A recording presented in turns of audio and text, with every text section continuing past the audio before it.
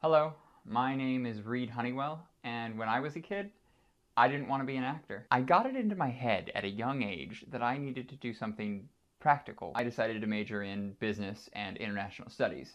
At the end of my freshman year, I got cancer. Now, I don't want to say I had one of those life-changing experiences, but I had one of those life-changing experiences.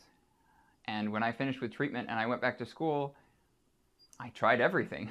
Hip-hop dance, and fencing, and parkour, and rock climbing, and golf, and tennis, history, and art, and anthropology, and my first acting class. And I loved it. And 3 years later, I graduated with my BFA in acting, and I moved straight down to Los Angeles so that I could audition for you. Well, not specifically you, but you get it.